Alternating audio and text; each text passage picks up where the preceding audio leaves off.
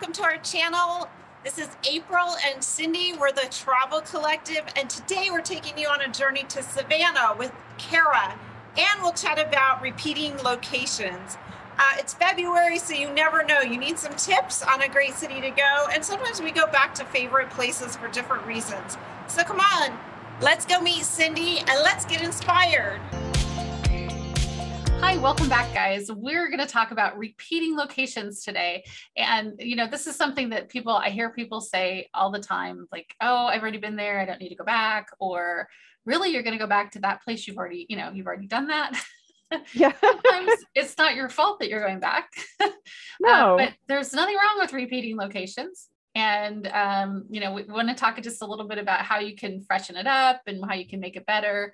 So I know, April, you go back to the same location all the time, lots of the same locations. Yeah, lots of the same places. And I think there's a lot of reasons, or even if I do go somewhere for the first time, like the first time I went to Paris, I instinctively knew, and fingers crossed, I'll get back. But yeah, you see things and you can almost sense that there's like just so much. I mean, Paris is a place where it can easily be repeated. There's so many experiences you can have a different season. And often since I have an eye with my camera and stuff, I'll see that. I'll be like, wow, I wonder what this looks like in spring, or what would it look like in winter? And what would this neighborhood look like if it were filled with people in the summer versus right now in winter when it's quiet? And it's just, maybe we change over time too. How would I experience this place, say with my husband versus a group of friends, or all women? I think there's those experiences too. Right. I think that it's, when I shifted to the mentality that I could go back and maybe should go back, it also changes how hurried you are Yes. doing things there, because some people go with like, this is the only time I'll ever get here, so therefore I have to do it all. And I try not to think of it that way. I try to think that I could easily come back here. It's 2022. Air travel is pretty accessible. It's not hard for us to get around the world. So I should be able to go back to these locations. It should not be a once in a lifetime always. I mean, obviously I may not repeat lots of locations because life is only so long. I know, right? But I don't worry about that. I have to see every little thing. I can see just the things that are important to me today. And then, think about maybe coming back the next time I come, I'll do something else. And I think that mentality too is kind of a little bit freeing. And I think that's important for people to not know we have no control over life, granted, but try to think of it that, no, I don't have to do every darn thing, and this is the only chance I'm going to see it. I mean, that's just, it's an impossible bar you're setting up for yourself. And you're probably going to add a lot of stress to trying to like get in here and get out. I mean, come on, the Louvre is huge. Getting up to the top of I mean, there's just too many things. Many things. You're not going to do it all. And if you do that, you're rushed, right? You're hurrying and you're trying to check boxes. And I think it's more fun to be like more relaxed and soaking it up, right? Like that's I think that's the way to travel. And there are places, I mean, you take your tours to the same locations, you go back to repeated places. And when when you're there the first time, you're thinking about coming back. Like you walk by and like, I don't have time this time to check that out, but next time I'm going to do that. You start making your list for the next time. Right. Exactly. And then if you have to repeat a place for family members or for work, or because sometimes you go back to the same location frequently because of that, you'll find yourself, just making lists of things to do. I mean, I've been to New Orleans several times. I've been to New York City several times, been into North Carolina. I would continue to go back to all of those locations. And lots of times when I'm there, that's exactly what I'm doing. Walking down the street, driving down the road, going, ooh, next time I want to go there. I don't have time, but I'm going to go there next time. Right. And it does freeing feeling, and you get to have a different experience the next time. So I think that one of the things we want also to talk about is how to like freshen it up. Like if you have to go back and repeating business for business or for family, what can you do to change this time's trip? And there's lots of ways to do that, Oh, right? there's lots of things. Yeah, you can stay in a different place. I mean, and sometimes if it's for family, that may not always be possible, but maybe you can add on an extra night. Maybe staying with family at times can get, there's those dynamics. So why not add an extra night on and just, I've done that when I've gone to Colorado sometimes. I'll just say, hey, I'm going to add an extra night and stay downtown or stay in a more urban area so I can have a different experience and walk around, or go to the national park and spend a night, on my own to see different things. So maybe choosing a different, like New Orleans, like you said, there's lots of different neighborhoods. Yes. Yeah. Having a different focus or a different, home base, if you will, right, will help change that up a little bit when you go to a different, go back to the same city. I mean, I've stayed in New York City. I don't know how many times I've traveled there. I used to know, but it's been too many. And, there's still neighborhoods I've not spent any time in. There's still places that I've only walked by and I'm like, oh, next time I'd like to get my lodging in this area versus over here or whatever. And some of it's just about the food. I want to eat the food that's in this neighborhood. So make sure I travel there. You might even pick some touristy things to do. Again, when I'm on the trip, if I know that this is going to be a repeat place, I start asking people. I was in Houston this year, and that little wine bar, I know I talked about it before in another serendipitous, so just kind of walked in there. But when I sat there, this gentleman who sat next to me was asking me about I don't know what kind of food he was talking about, but he was asking me about where I was going to eat dinner. And I was like, I don't know. And he starts rattling them off. I couldn't write him down fast enough. I was just whoa, wait a minute. What's the name of this place? What's the name of this place? And I knew I didn't have time. I was leaving the next afternoon. And he's like, oh, you won't have time. And I said, no, just give them to me because I might come back. And I want to know I was in Houston, where should I go? And he's like, oh, the best tacos are here. And so making a list of all of those things. So some of the things you can do is to start asking locals, especially if you go back to the same area.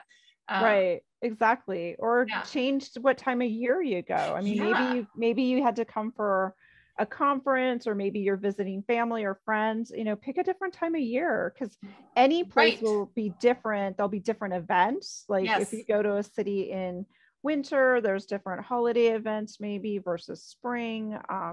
Those types of things.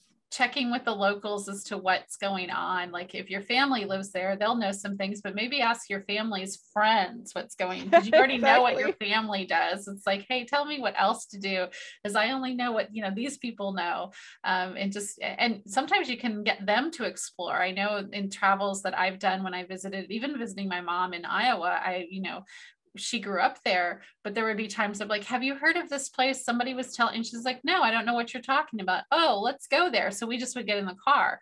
Or my Aunt Barb, who always knows of the day trips to take, I just have to ask her, where would you like to go? And then my mom and I would go, follow her around for another thing. So, checking in with other folks who live in that community will help too. And if you repeat it, you have those opportunities, right? Right, exactly. Or maybe you pick a theme, maybe you do something fun. I know we've talked to families that do family vacations, and maybe they are taking that same road trip to see the same family, same time in the summer, but make a theme out of it. Try to find things that are all related to an author, or maybe it's all history, and it kind of gives you a whole different mindset of picking a theme for music and how you might want to pack and what kinds of places to go eat. It just infuses some fun and something different into it, I think, and try new things. I mean, a lot of times it's easy to fall in, especially when you're visiting family or you're going to a conference, you do kind of have that routine, but pick something new, hey, let's just go bowling or something, or let's go, make a scavenger hunt in the library. I mean, there's some beautiful libraries. They offer free tours. Dig in a little and find out what free offerings might be available. We get so used to going to these places, sometimes we forget to use our travel skills and approach it like, hey, there might Yeah. be a food tour in that city. I don't know. Right, because it's your own neighborhood. I know it's like the tour your hometown. It's like, think about like, what would you do if you came here for the very first time? And even though you were going back to your, location where you grew up or your family is already there. But I think the biggest thing we wanted to talk about is like, it's okay to repeat. Like, yes, we talk about that. Like, it's really okay to go back to the same place. Think about that you can go back and that it's really an important part of travel. Around the World in 80 Trains, the book I read a couple of months ago. Oh, wow. She, in the book, and when he shares the name, and I cannot think of the last name, but she was on a train trip in North Korea, which you're like, interesting, never thought about going there. But one of the things that stuck with me was on that train journey, it was the same set of people that she was with for like about 8 days. And one of the gentlemen had been on this train journey with her he'd been on that same train journey 10 times. Oh, it was her first time. She was fascinated with why he wanted to do this over and over. So she sat down and talked to him about it. And one of the things that he said was he was interested and curious about how the place was evolving. And I think that's just something to think about as we go back to different places. I went back to Paris 20 years later.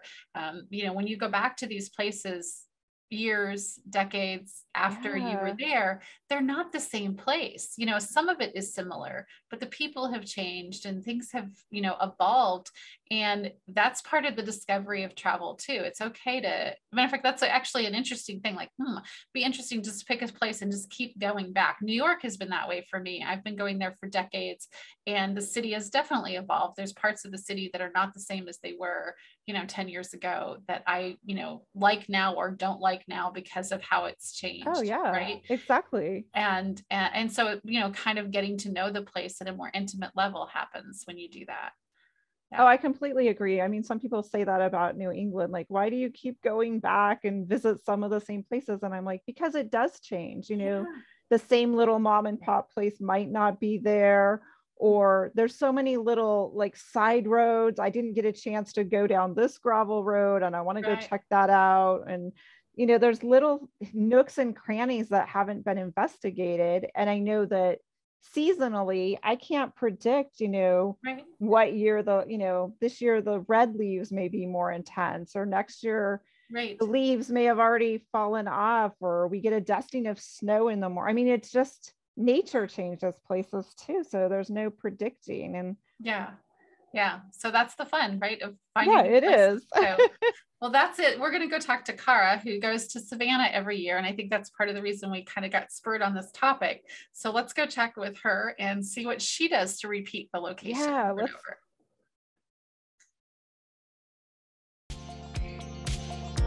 We're talking with Tonya, who has been mistaken for Gina Davis and rarely eats ice cream, but never eats liver. She wishes she was from Ireland, but today she's going to share her love of Savannah. So welcome, Tonya. Hi. Hi. Hey, thanks, Tonya. Welcome, and thanks for joining us. We're going to start our famous timer. So tell us what makes Savannah special for you, and what drew you the first time. Well, what makes Savannah special and what drew me to it the first time is actually what brings me back there once a year.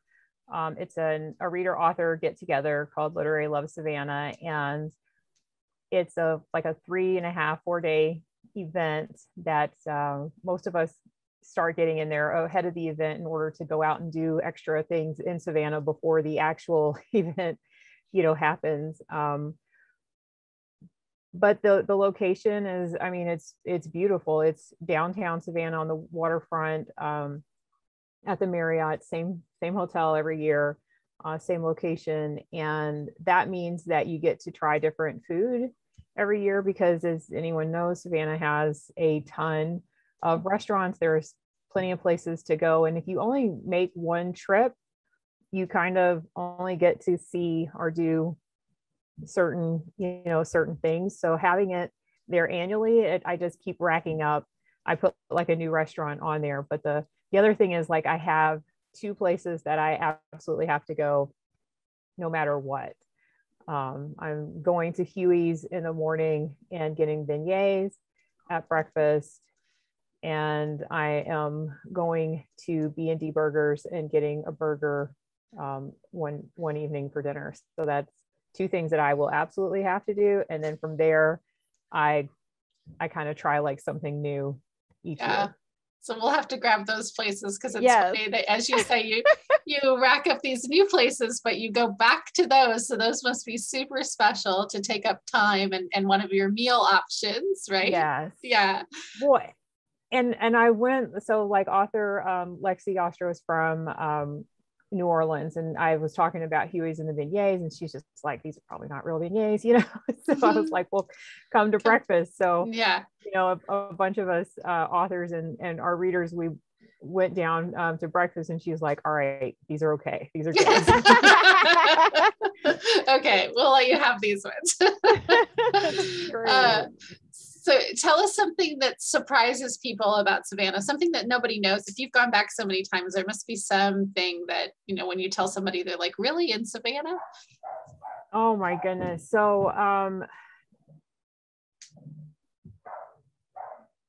downtown Savannah, the streets are still you know, that kind of cobblestone Right. walking there. And so a lot of people think, because it's a tourist destination, that it's you know, going to be easy to navigate. And I tell people every year, make sure you bring comfortable shoes, but make sure you bring like shoes you can walk in cobblestones on, because if you go into the downtown area there and you're in heels or anything, like I've seen so many people just get, you know, caught up in that. And the train, the trolley still, you know, goes through down there. So there are tracks. And I think a lot of tourist destinations have been kind of, you know, covered and paved. Yeah. And you know, you're climbing up the stairs, and they're full stairs, and but they're really not. So make sure you are prepared for that. Make sure you have an umbrella, because it's going to rain, and you're not going to know that until it's happening to you. I love that. Oh my gosh. And understand, like, depending on when you visit it. So it's always during the summer, right? Because lots of authors are also teachers, and so they're off during the summer. So we have the event during the summer, and that's hot and humid. So inside every place, you need a jacket or a hoodie or something. And then outside, you need to be able to take all of that off, because you will catch fire otherwise. It is so hot and humid. Those are some great tips for travelers. What are some of the local spots that you would suggest a first timer go? Like, so the cemeteries, definitely check those out. Get in on like the hearse tour, the ghost tours. Like Savannah's, you know, known for all that kind of, you know, like that haunted, that mystery, that history. And you know, there's some great parks and local shops and downtown places. I think I ate at like 2 Cracked Eggs last time, and the bacon there, if you like bacon, like, is amazing. That sounds amazing. We always ask about the food. You were talking about some restaurants, and I'm just going to ask, like, is there some, besides the beignets, is there some special food that you would recommend to try when you're in Savannah? Well, okay, so like at B&D Burgers, they do these, they do like an alligator kind of thing. I don't eat that. I just get the regular burger.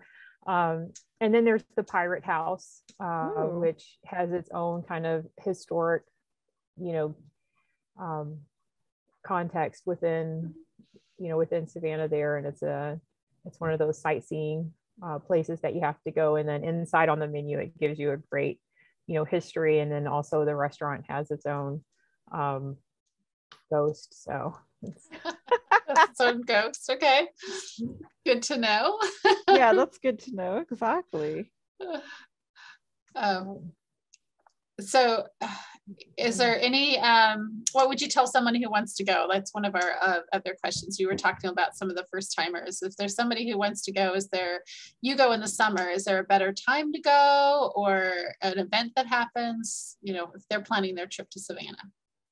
I think that, well, because Savannah is close enough to like Tybee Island and Hilton Head and all those sorts of things, that there isn't, I guess, necessarily a bad time to go, except maybe hurricane season. Oh, yeah. Okay. You might want to avoid it then. But other than that, I mean, it's the South, so even winter isn't always really winterish, that far down. So just go. Like anytime is a good time to get out there and explore. You know, there's so many local spots that, and then some of them may be touristy and occasionally kitschy, but that's kind of why you go on vacation, right? So Right. Yeah, exactly. That's I was going to ask. That's our our timer went off. Yeah, but, I wanted to ask her where to next too. Yeah. As an author, you know, your imagination. Do you have a place on your bucket list, Tonya, that you're going to next? Oh, that I'm going to next. No, I probably should. My imagination takes me lots of places, lots and lots of locations. But I myself travel pretty much for work and for writing. So it's like wherever the events take me and wherever I get sent for work. Okay, fantastic. Well, Savannah sounds like it's been a pleasure for you to go to, right? Yeah. And how many years have you been going to Savannah, just so we can? Probably 8. Wow. Oh my gosh. Yeah, it's I mean, it's an annual event. Like it goes there every year. If you enjoy books, and meeting authors and really getting that one-on-one kind of connection stuff, then that's definitely where that happens, is down there. It's a small event, not a major yeah, one, that's but what it sounds. totally It sounds like a fabulous event for people who love, book authors, and then being right there with all the history and the ghosts. Thanks for joining us today. April and I enjoyed talking to Cara today about her repeating visits to Savannah, and we hope we gave you guys some tips on how to spice up your repeat visits, whether it's a family vacation or something you do for work. There's lots of ways to spice up your trip even after you've been there 5-10 times. Lots of ways to enjoy that. And if you enjoyed listening today, please like and subscribe to this channel as well as our video here. Put your comments. We'd love to hear from you. And you can hop over on our podcast. There's a link below in the description. Today on our podcast, we're talking about the top 10 places to repeat visit. So good to hear from you, and travel with us through real stories from real people. Thank you.